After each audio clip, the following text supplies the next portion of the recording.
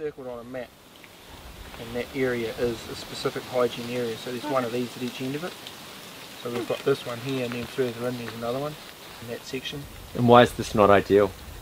Oh, just its location, it's a bit tricky just here. So that's what a we've shower got is. some steps coming in here which will take care of it. Specific hygiene area, so that's your zone, control zone. Yeah. Yeah. But this works well for what we're doing. Yeah. It works really well. I guess you've got to do the best you can in each situation. Sometimes we have to move location off the map, and we have to talk about that with engineers and Doc and discuss a better location to have this set up. This is working fine for what we're doing here. It's all good. Normally we would come in here, we'll open up the bin, we'll take our boots off, put one in the bin and scrub it, and we want to keep all of our dirt inside this bin. So this is some dirt that the boys have been scrubbing off. These boots will be fairly clean.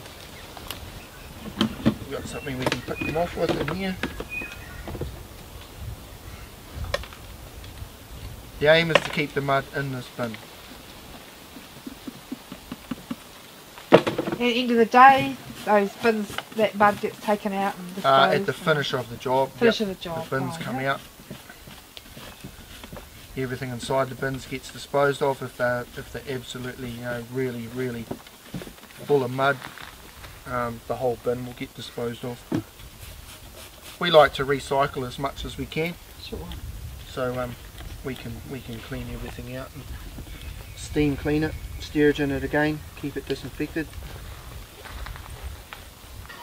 If you're doing a real muddy job, which this job could turn muddy if we keep having lots of rain, the boys have got extra boots, so we would wear a pair of boots into the job, like as we're doing now, turning up on the job, and then leave the boots in the bin, put another pair on and take them in, and they would be the boots that we wear all day. And when we're finished with that, finished our day's work, put the dirty boots in the other bin, put your clean boots on and drive on out, head home, wherever you're heading.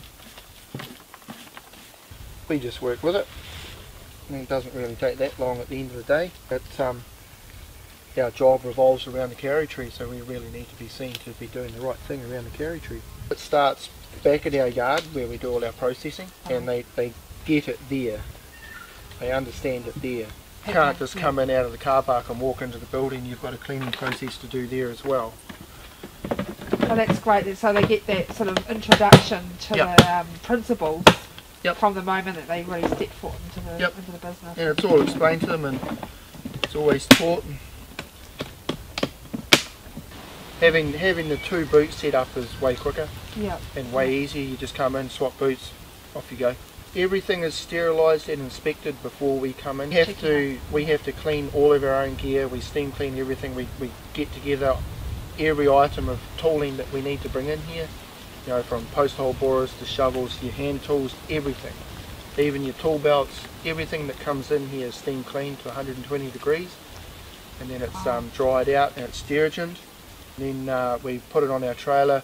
We go around to the dock office, or the dock representative will come and see us. They'll take note of everything we've got in there, check everything, make sure it's clean, and then we can bring it in. And we either bring it in by hand or by helicopter, depending on how far stuff's going.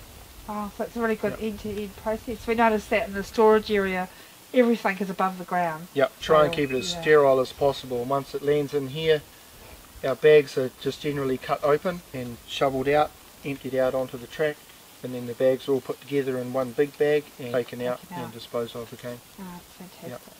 And then, there's a lot more processing in there, sterilising of tools and stuff in there, like especially while we're building the boardwalk and things like that.